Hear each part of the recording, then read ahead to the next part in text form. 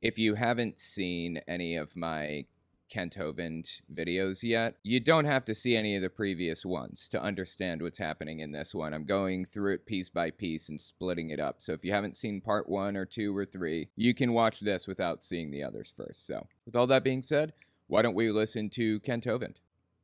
They will lie to the kids going through these science centers and zoos to make them believe this evolution theory. And there are lies in the textbooks, like 60 of them. We covered that on video number 4, lies in the textbooks. In Africa, they found perfectly normal human footprints in a layer of ash that had turned to stone. Perfectly normal human footprints. But the footprints were in ash, supposed to be 3¾ million years old. They studied the footprints and said, wow, these footprints are exactly the same as ours today. Russell Tuttle, University of Chicago, studied the footprints carefully. He went and found a place where people never wear shoes. They never wear shoes, ever. And he studied their footprints. He had them run through the mud, walk through the mud, jog through the mud, trot, skip. He said the footprints of these people that never wear shoes are exactly like the footprints found in Laetoli, Africa. Well, I guess it's a good thing that footprints in Laetoli, Africa, or whatever, were not used as evidence that evolution is real, right? Identical. And then he said, if the Laetoli footprints were not known to be so old, we would conclude they were made by a member of our own genus. In other words, if we didn't know better, we would think a human made these. But we do know better, first of all. And second, we don't need this to verify that evolution is a fact. Like I said, Kent Hovind needs to disprove this for his ideas to be true. We do not need to prove it for ours to be true. Well, how do you know better? Oh, because the rock is too old. This is an example of where the evolution theory is a hindrance to common sense and to scientific research. It's one of the greatest hindrances to science. It's not part of science. It's counterproductive to science. Then National Geographic put human ape... Wow, I'm surprised he didn't do the little joke, the national pornographic joke. Okay. Human ape-like mixture features on these creatures walking through this ash. Now, keep in mind, not one bone was found. No bones are found. If you find perfectly normal human footprints, what would justify you putting dark-skinned, ape-like creatures walking there on your drawing? And if I was because you're an artist and you like drawing things? African-American, I'd get upset that they always use dark skin on the missing links. Yeah, you know what? Let's see. Footprints in the Ashes of Time. Mary Leakey? National Geographic, April 1979. Let's see if we can look that one up. National Geographic, 1979. Page 446. Wow, that's a long issue of National Geographic. Is it just me, or does it seem like this isn't real based on how many pages are in this issue of National Geographic? It's a magazine, isn't it? How did you get to page 446? You know what? I'm not discounting it based on the page number. Let's see if we can find it. National Geographic. How to access digital editions. Oh, shoot. You need a digital account. Shoot, I don't think I can access. I was really hoping I'd be able to look this source up. Well, it looks like I can't really access. I'm having trouble finding the issue that he's referencing here because it's so old. I did look for it, but the fact that page 446 to 457 is in here at all makes me very suspicious. Very suspicious. I just think it's kind of strange that a magazine would have 500 pages in it practically. That's weird, right? Is it just me? Now let's just step back a little more and listen again. Putting dark-skinned, ape-like creatures. Nope, I wanted to hear that part. Mind, not one bone was...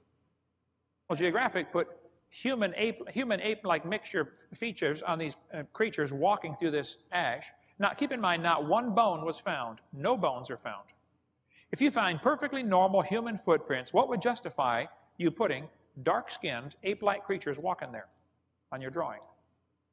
And if I was African-American, I'd get upset that they always use dark skin on the missing links. Like there's some kind of, darker skin is less evolved. That's what they're...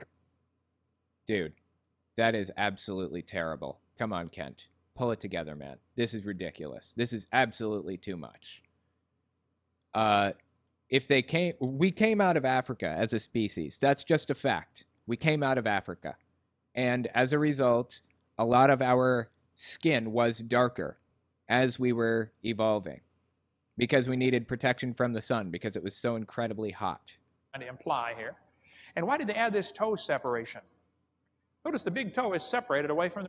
Dude, I think he's reading into this a little bit. That toe separation isn't in there in any of the other footprints. And again, I don't know that this guy didn't just completely... I don't know that he didn't get one of his artists to draw this, honestly.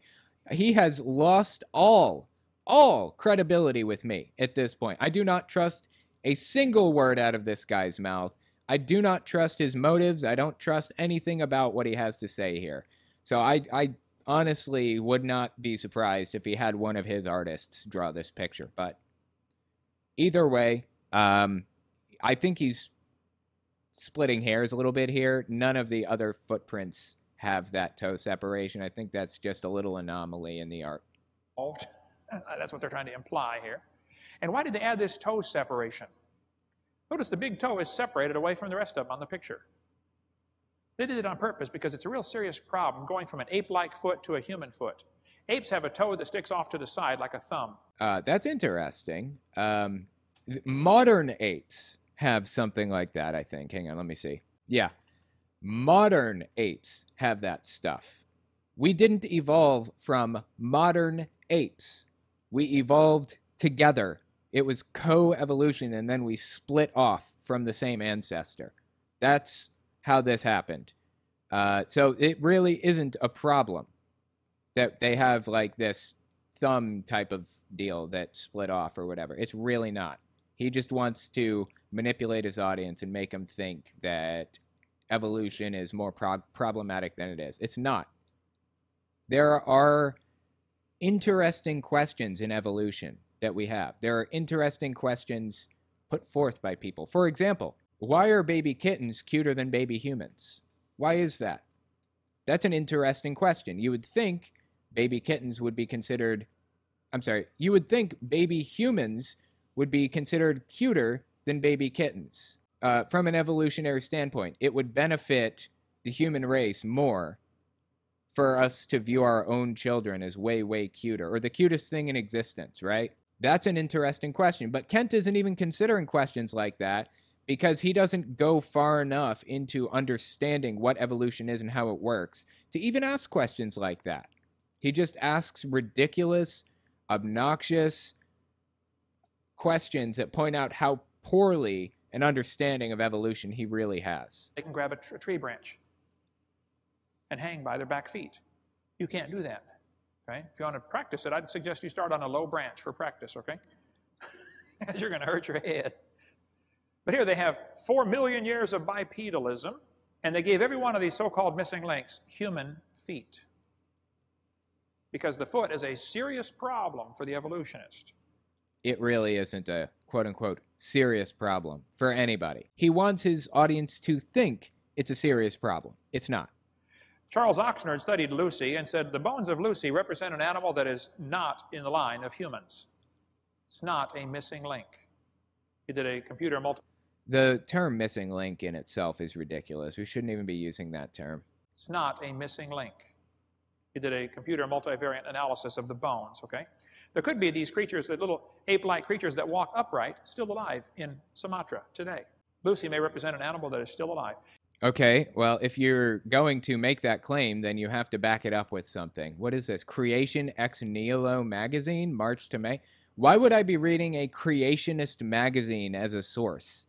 This is so incredibly ridiculous that he encourages people to even bother reading this stuff. Lucy may represent an animal that is still alive. Peking man was used for years as evidence for evolution. Everything disappeared. No, it wasn't. We don't need cavemen to prove evolution. During World War II. But they found a cave with a bunch of crushed monkey skulls in there. The skull had been smashed, and they found a bunch of human tools. And so some brilliant scientist said, wow, these monkeys are learning to make tools. Oh, and they're practicing on their head. Yeah, that's a good one. Let's keep that one right over here. Well, duh. They didn't tell anybody. They found 10 normal humans in the same cave. Yeah, I don't believe him. There's no source on this one either. Yeah, I'm sorry, Ken. You've just lost all credibility with me. I don't know what you're talking about with Peking Man, but once again, we don't even need Peking Man to prove evolution. Skeletons of humans. See, in some cultures, they like to eat monkey brains. You ever seen Indiana Jones? Mm-hmm. They just found a cave where they were eating monkeys. That's where they had their feasts or something. God, I love how absolutely ridiculous this dude is. I love how he absolutely insists that all of his conspiracy theories are facts and everyone else is lying. A missing link. Homo erectus is still in the textbooks. Homo erectus used to be called Java man, then they changed it to Pithecanthropus erectus and now called Homo erectus. It was found by Dr. Dubois, a Dutch anatomist, who went to Indonesia purposely to try to find missing links. He hired a bunch of prison convicts to go dig for him. He wasn't even there when they found it. What they found was an ape's skull cap, 3 human teeth, and a thigh bone found a year later 50 feet away. Oh, let's look at this source. Dubois had no... Okay, so where the source is supposed to go, it says Dubois had no formal training in geology or paleontology at the time, and his archaeological team consisted of prison convicts with 2 army corporals as supervisors. So it's just... It looks like it's a footnote, kind of, but there's no, like, footnote marker on here anywhere, and there's no source. Where is the source? All of this stuff has been proven without a shadow of a doubt. But he needs to disprove this stuff because its mere existence destroys his creationist ideas. And a thigh bone found a year later 50 feet away. Dubois put them all together and said, we have a missing link here. You don't even know those animal bones go together. 3 teeth, thigh bone, and a skull cap from an ape. Love it. Called them animal bones in the first place, yeah. This was also going to be used in 1925 as evidence for evolution at the Scopes monkey trial. The Java man. The famous anatomist Virchow said, in my opinion, this creature is an animal, a giant gibbon. In fact, the thigh bone has not the slightest connection with the skull. Dubois hid the fact that he found 2 human skulls in the same area. He put those under his bed, under the floor. Like Edgar Allan Poe, you know, Telltale Heart, only this was Telltale Head. But there's no evidence of how man evolved at all. So Edgar Allan Poe shout out, baby. Beautiful. I love it. In my opinion, this creature is an animal, a giant gibbon. In fact, the thigh bone has not the slightest connection with the skull. Dubois hid the fact that he found 2 human skulls in the same area. He put those under his bed, under the floor. Like Edgar Allan Poe, you know, Telltale Heart, only this was Telltale Head. But now let's just take a quick look at the who once been Haeckel's professor and is regarded as the father of modern pathology said, in my opinion, this creature was an animal, a giant gibbon. In fact, the thigh bone has not the slightest connection with the skull. Wow, fascinating. Once again, no source on this either. Dude is not providing any sources. Like, why even bother putting this in here and expecting us to believe it if you're not going to list a source? Just this whole thing from top to bottom, everything about this entire sermon effectively is what it is. Absolutely ridiculous. There's no evidence of how man evolved at all. Full evidence for evolution for humans is... Why does it keep skipping around? We're supposed to be watching the whole thing. For some reason, it keeps, like, jumping. Of how man evolved at all. Fossil evidence for evolution for humans is fragmentary. Fossil evidence of chimpanzee evolution is absent altogether. There is no evidence of how chimpanzees evolved. But yet you have articles in the magazines all the time, you know, about evolution. Where are we going? I can tell you that. You're going straight to hell if you don't accept Christ. You can accept Christ and also accept evolution. Simultaneously. That is possible. And it's honestly a damn shame that Kent Hovind is trying to draw this... he's trying to create like a battle between the two. Like you can't accept evolution and also believe in God simultaneously. It's a shame. I hate that he's trying to draw this battle line. Real simple. That's a no-brainer. In Skull, they were going to have a big display of the Orc Man. Ors, O-R... CE, the Orsman. They were going to have a big party for the Orsman they discovered, until they discovered it's actually a piece of a skull fragment from a donkey 4 months old. Or once again, let's see, Ass Taken for Man, Daily Telegraph, 1984. Again, why is he using a source that's 20 years old at the time? Let's look it up. Daily Telegraph, May 14th, 1984. Oop. I'm not seeing this anywhere. I just typed in the name of the supposed name of the article, Ass Taken for Man, and the name of the thing. Yeah, accident design Orsman debunked. This is a Tumblr post, so not taking that one. Evolutionfacts.com. Orsman, BritishIsrael.ca. Yeah, I'm not seeing this source anywhere. Nothing. I mean, I see a bunch of creationist books written that use this source, but that's about it. And I see a Tumblr post about it.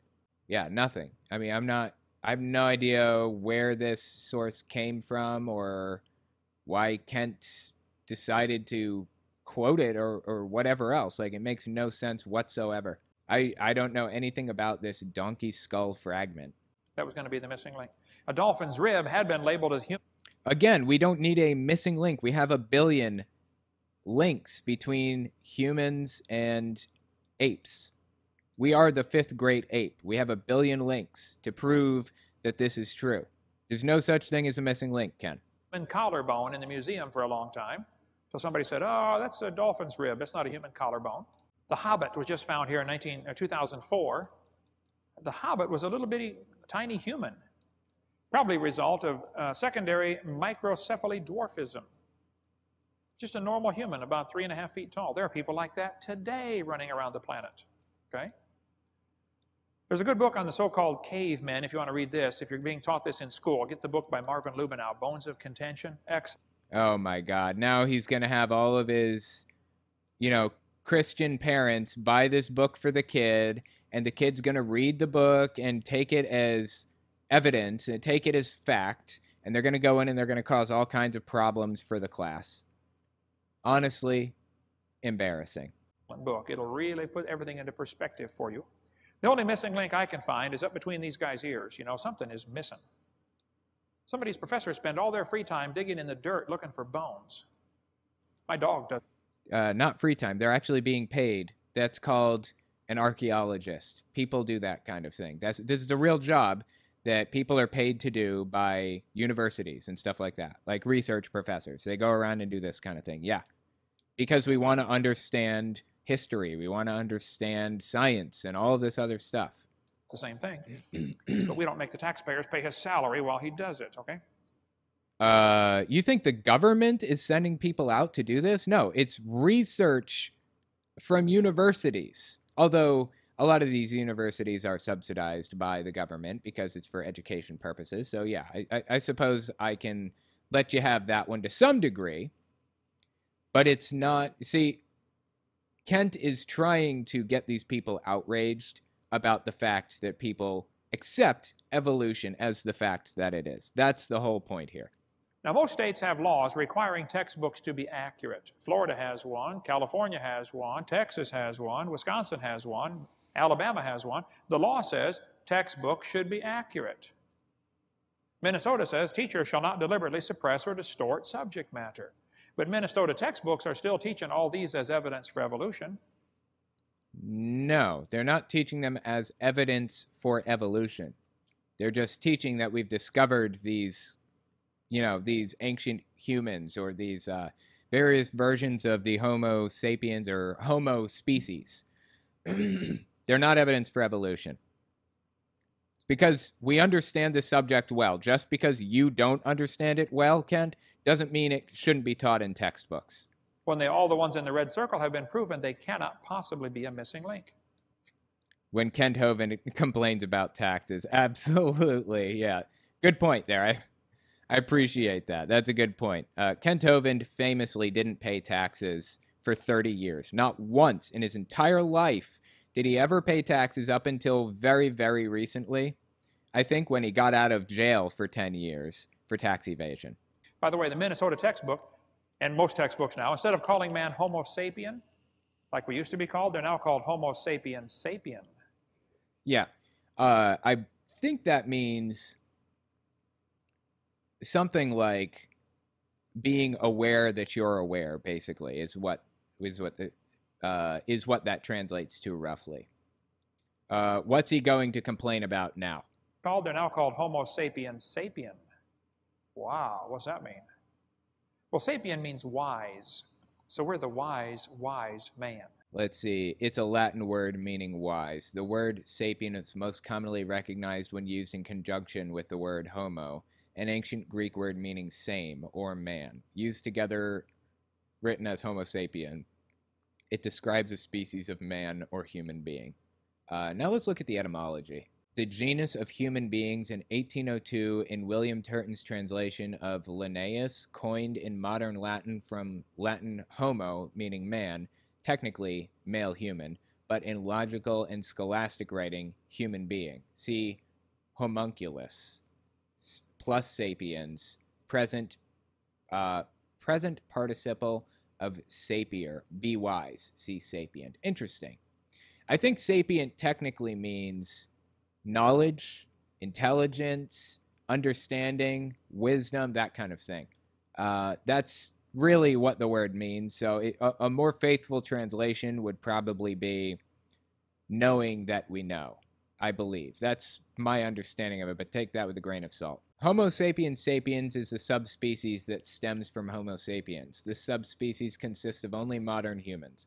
Homo sapiens sapiens is a scientific name for humans.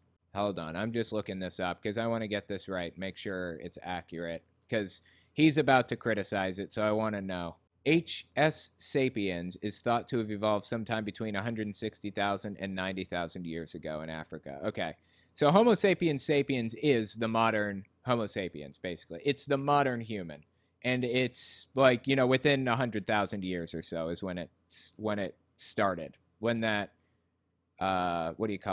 when that line started, basically. All right? Lay it on me, Kent. What's your complaint? See, the Bible says, professing themselves to be wise, they became fools. And if you think... It's just a naming classification. It's just a naming classification, nothing more. Sapien, like we used to be called, they're now called Homo sapiens sapien. Wow, what's that mean? Well, sapien means wise. So we're the wise man. See, the Bible says, professing themselves to be wise, they became fools. Well, compared to other, creatures on the planet, we are capable of naming ourselves and classifying ourselves with complex words and complex concepts and stuff like that. So compared to the other animals, it makes sense to name us wise. Absolutely. And if you say otherwise, you're a fool. And if you think your grandpa swung by his tail from a tree, you're a fool. Plain and simple, okay? This textbook says he's the daddy of us all. Oh, that's silly. You don't know he's the daddy of anybody. Okay, interesting. This is silly. They don't know that he's the daddy of anybody. God, for some reason, the word daddy really makes me cringe. I don't know why. Anyway, that's true. That's true. We don't know that this person fathered any children specifically. However, we do know that he was from a different line, from an earlier line. That's the point here. Daily Mail, June 12th, 2003. Well, I'm not going to check this source because it's very possible the Daily Mail really did write this. The Daily Mail is absolutely terrible. Absolutely terrible in every way. Let's take a look at the jokes here. The Wi-Fi went down during family dinner tonight. A kid started talking and I didn't know who it was.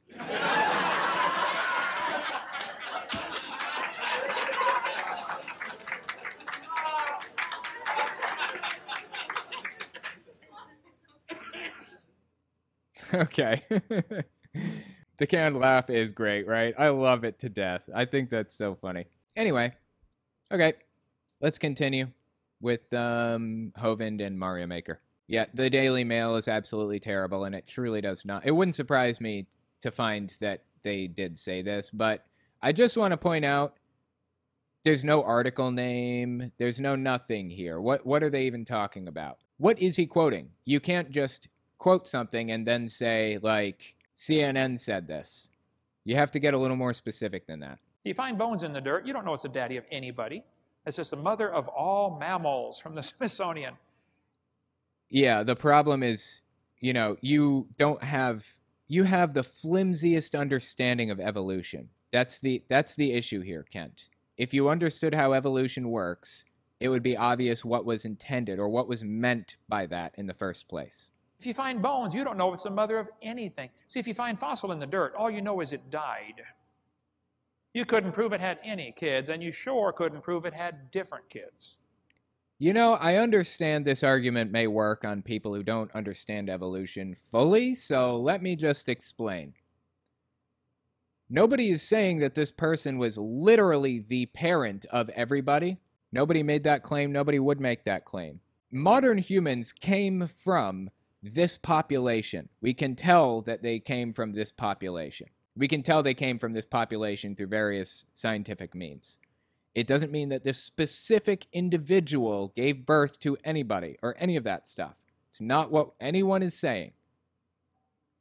You couldn't prove it had any kids, and you sure couldn't prove it had different kids. Nobody said that. Nobody's trying to prove that. You're just twisting evolution around or not understanding it or both. And why would you think a bone you found in the dirt can do something animals today cannot do, which is produce something other than their kind? No, we know for a fact that genetic mutations do happen when babies are born. They do. I don't remember exactly how. I think on average it was 70 genetic mutations that are brand new per generation in humans, I believe. It's been a while since I looked this up, so take that with a grain of salt. The last time I looked it up, I think that's what I found. Kent Hovind needs genetic mutations to basically never happen, which is weird because the guy already admitted to accepting quote-unquote microevolution. All you need is microevolution and time, and suddenly you are exactly where I am with everything. Fossil would count as evidence in a court of law, as evidence for evolution in a court of law. So where does the Stone Age fit into the Bible? Was there ever a Stone Age? Well, right after the flood, Noah couldn't tell his grandson to go to the hardware store and get him a shovel. There were no hardware stores. Yeah, good point. So how did Noah build an ark with no saws, no shovels, no nails, no hammers, no nothing? Is he about to address this? I'd love it if he would. They had a devastated society, folks. They got off the ark and everything outside is destroyed. You have to totally rebuild civilization. They had a Gilligan's Island situation. You got a bunch of smart people. Well, Gilligan's Island did not have a bunch of smart people. Maybe one. But they're on this devastated planet. So they're going to have to rebuild from scratch, and you're going to make stone tools. Because that's much quicker than digging the iron ore out, smelting it down, and making an iron tool. By the time it takes you 3 weeks to make your axe, you're going to starve to death, okay? So they're going to make stone tools. And people that are driven out of society are going to travel around in small herds and packs following migrating animals. Dude, I love it how he's depicting, like, if you look here, look at how he's depicting this. He's depicting this like once the boat landed, he just opened it up and let everybody out. Just go on. How did he prevent the only 2 lions from eating the only 2 zebras? How did he prevent the only 2 anteaters from eating all of the ants? I mean, nothing about this story makes sense, and his depiction of it here makes it even more ridiculous. Seriously. But, that's not even the point of what he's saying. Let's keep listening. And packs following migrating animals, and they don't want to carry 50 pounds worth of stone tools with them. It's quicker to make your stone tools on the job site. You follow the mammoths until you catch up with them, or the buffalo, and then you quick make your tools, kill the buffalo or the mammoth, and you butcher it and leave your tools behind and go on someplace else. And then we today find these stone tools and say, wow, look at this Clovis point. Wow, perfectly shaped, perfectly balanced. This guy is smart. This is an advanced civilization. And then they find another arrowhead that looks kind of crude, it's not chipped very smoothly. They say, wow, this guy's pre-human. You're not quite as smart. Yeah, I don't know what he's talking about. I agree many cultures today make and use stone tools. That's not a surprise. That's not contrary to science or any of that. Like, what are you trying to get at here, Ken? Well, I don't understand. Yes, stone tools are common throughout, like, human history and even currently common. Like, this happens from time to time. What's the point? He's trying to, like, disprove the existence of a Stone Age. You know, maybe you got the whole wrong perspective on that. Maybe the one that looks kind of crude was found by a guy who's in a bigger hurry because the mammoth is getting away, okay? He just doesn't have time to sit there and play with his arrowhead for an hour. Yeah, this is a bizarre depiction. They didn't chase the mammoth and make a stone, like, make a stone thing while chasing the mammoth. What are you talking about, dude? While they're running? Like they're chipping away at like a stone arrowhead while they're running toward this mammoth or whatever? What? Why do you think that? Like, how did you come to that conclusion? What a bizarre thing to think. They would make this stuff before they went out hunting in preparation for it, and then they would kill it. And no, they wouldn't just leave it out there. They would take it with them if they could, because they don't want to sit there and make more. Have time to sit there and play with his arrowhead for an hour. He wants to go shoot the thing now before it runs off. Yeah, that's an interesting idea, except for the fact that we can find it in different layers of rock. So there are different layers of rock, the geologic column, which he absolutely hates, by the by. There are different layers that we can go through and find different qualities of arrowheads, different types of animals. If we found rabbit bones in the Precambrian era of the geologic column, that would disprove evolution. Or at least it would at least refute it. It would at least refute it. We have never found that before. Never. Anywhere in the entire world have we ever found an animal or an animal skeleton in the wrong part of the geologic column. We find these arrowheads and stuff like this in the correct parts, as we would expect, of varying quality, going through the generations or going through the different eras. We find it all the time. So it might be an example of how much time they have to spend on it. Not at all an example of their intelligence. Yeah, that would make sense if we hadn't found them in different layers of the geologic column. Okay? But not only were people living longer before the flood, animals were too. And they were growing bigger. Probably much bigger. Here's a hornless rhinoceros, 18 feet tall. That's a big rhino. People say that's a prehistoric animal. No, did you know the word prehistoric was not even in the dictionary until about 100 years ago? We collect old...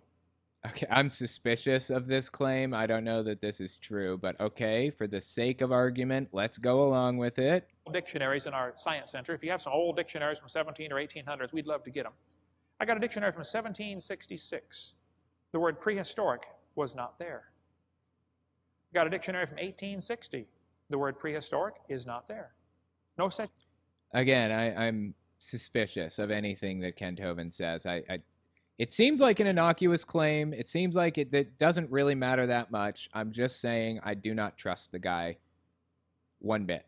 Saying as prehistoric back in 1860. Here's a dictionary from 1892. The word prehistoric is still not there. See, there are things that are pre-flood, but there's no such thing as prehistoric. We have history from the first day. In the beginning, God created the heaven and the earth. You can't go before that. So there's no such thing as prehistoric. But before the flood came, this canopy of water would increase air pressure, which would make things behave very differently. It makes insects grow much bigger. See, insects are limited on size based on the amount of oxygen they can get. Insects that live in oxygen-rich waters get 1,000 times heavier than those that don't. Is that a true claim or is that a false claim? Let's see. Bugs growing in oxygen-rich waters grow up to 1,000 times heavier than those living off Europe? Living off Europe? What does that mean, first of all? I guess he's showing his source in the picture here. BBC News, Thursday, May 13th, 1999, published at 16:59 GMT. Okay, let's see. Oxygen boosts polar giants. BBC News. See if it's a real source. I'm not saying it's, or I'm not even looking up if it's a real claim or not, if it has any factual basis to it. I'm just trying to find out if he lied about this and made a fake source again. Let's just look it up. Okay. Looks like news.bbc.co.uk does have this picture, but what does it say exactly? Some animals living near the poles become supersized monsters compared to their lower latitude cousins, and now scientists know why. They have more oxygen to breathe. This is from 1999. Now let's check and see if this claim is actually real or if it's completely fabricated. Big insects provide big answers about oxygen. This is a reasonably trustworthy source. How does an animal's environment affect its evolution? John Vandenbrooks is exploring the question in dragonflies and other insects by manipulating their oxygen levels. This is from 2013. Giant insects are something that would terrify any rational human being. Fortunately, such things only exist in the realms of science fiction and horror, right? Actually, no. Apparently, John Vanderbrooks, a postdoctoral research associate in ASU's School of Life Sciences, has raised dragonflies that were 15% larger than normal size. But why would someone want to bring supersized bugs into the world? 15% larger. Okay, that's not twice as big or 4 times as big, or 1,000 times heavier like he claimed here. 15% larger is very different. And you have to increase the oxygen levels to 31% from 21%. So this is like an ancient atmosphere level. If you give it an ancient atmosphere level, you end up with bugs that are about 15% larger. Not 1,000 times heavier. It has to do with the surface area to volume ratio. Without boring everybody for a half hour, the larger an insect gets, it has more skin, but not compared to its volume. The surface area compared to its volume ratio drops off, as you can see on the chart here. So as an insect gets larger, it doesn't have enough skin, because insects breathe through their skin. But giant insect fossils have been found, like this dragonfly with a 50-inch wingspan. How'd you like to hit one of those at 70 miles an hour? You take the bug deflector and the hood right off and join you in the front seat. Big dragonflies been found fossilized on this planet. Today they get 4 or 5 inches long, not very big. Pre-flood they were huge. Cockroaches get pretty good size today. We raise them in our museum in Pensacola, the Madagascar hissing cockroaches. But oh, please, no. God, those are the worst. Giant cockroaches have been found, 18-inch long cockroach. Please, no. Again, I don't trust anything Kent Hovind says. I don't. I'm skeptical of every claim, no matter how innocuous. But, oh my God, please, no, not 18-inch cockroaches. Fossils.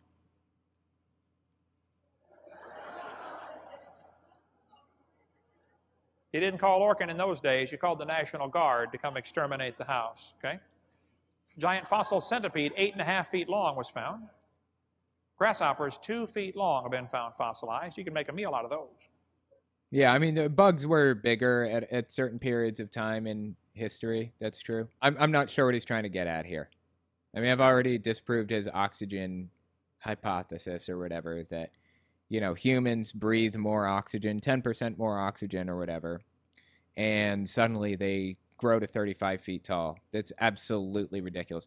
By the way, it would be impossible for a warm-blooded creature to be a certain size. It would cook itself from the inside if it were. So a lot of his claims are physiologically impossible. Just want to put that on record. That's why dinosaurs were... I don't think dinosaurs were cold-blooded or warm-blooded. I believe they were a mix. Temperature regulation is very, very important in certain creatures of certain sizes. So, tarantula with a 3-foot leg span, fossil. 60-foot cattail fossils have been found. A donkey 9 feet high, from Texas, of course. Everything's bigger in Texas. Okay. Giant sloths obviously lived on the planet. Now you're going to be told that was millions of years ago. No, it wasn't. It was just before the flood came.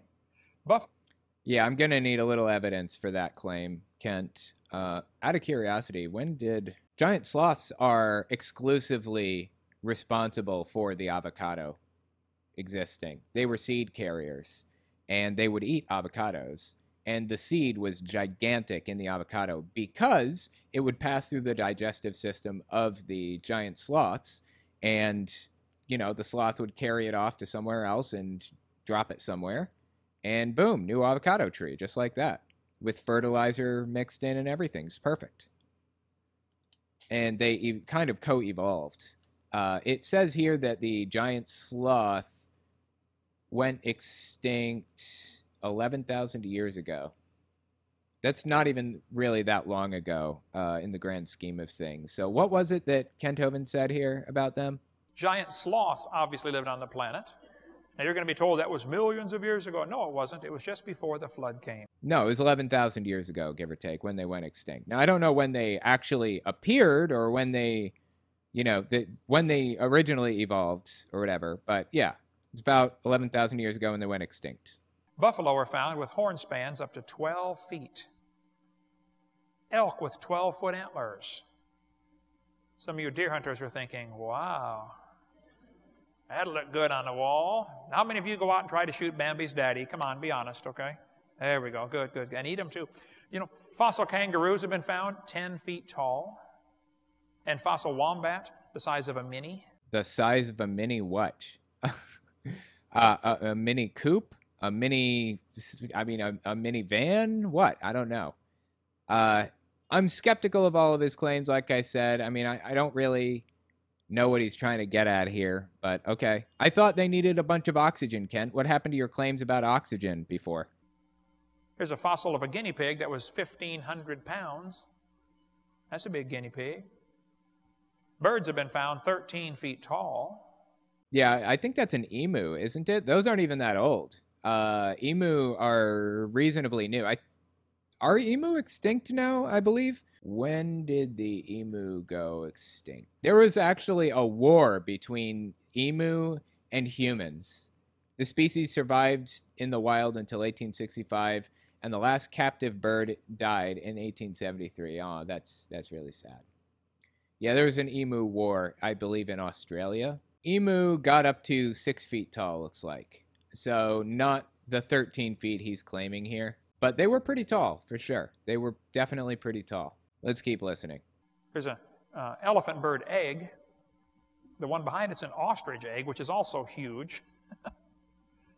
They find fossils of prehistoric goose that stood as tall as an elephant and weighed half a ton. How'd you like to have that for Thanksgiving dinner? Tell Tiny Tim about that goose.